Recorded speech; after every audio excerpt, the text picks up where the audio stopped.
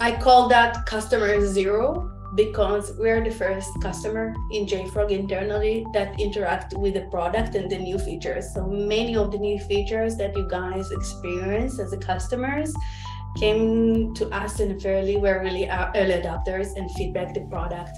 And we're looking for the supply chain from all over the aspects, from dependency management, centralized, of course, repository, use Artifactory. It's a central place. If you've got Artifactory that you manage all your binary in a central place as a security, you win. You won. You got everything in place. You have full visibility. It's a single source of truth. From there, do security is the easy part. You don't need to integrate anything. So use Artifactory that will be, the SBOM, your source of truth. From then, take the dependency management of dependencies. Second thing is code review and analysis. Implement, code review processes to identify and address security vulnerability in every stage of the development. Static code analysis is a new feature coming up soon, and automate that process into your CI/CD. It's a part of that. Make sure that you got static code analysis in place. Continue integration and delivery. Integrate security check into your CI/CD pipeline.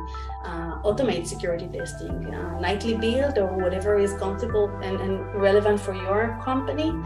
But do security, vulnerability scanning, code analysis as part of the continuous integration.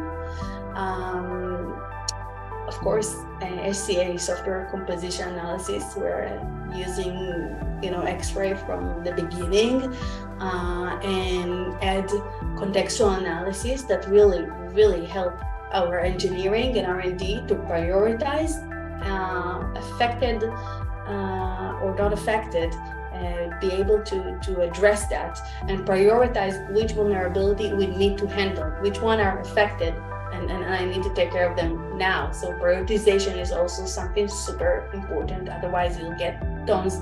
You can get a lot of vulnerabilities that not necessary. You're not going to be affected from. They are not weaponized there. So don't spend your time on that.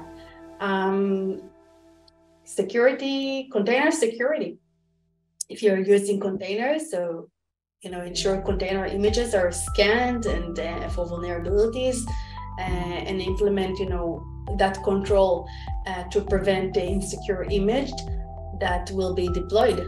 It's one container for all your developers and all your OSS or production. So secure the container. I talked about it earlier. Sign and verify packages. Sign the pipelines as well. One more thing is related to access control and follow principle of least privilege approach, especially in your repositories. It's super important. No one should get, not everyone are admins. So keep privileged, limit the access, limit the admins, identify the organizational, split between them and grant right access. Threat monitoring. We're simulating purple teams, activities, and red team. We're challenging the supply chain. Not just do red team, for your IT and corporate infrastructure. Also challenge the supply chain. Look for Git secret.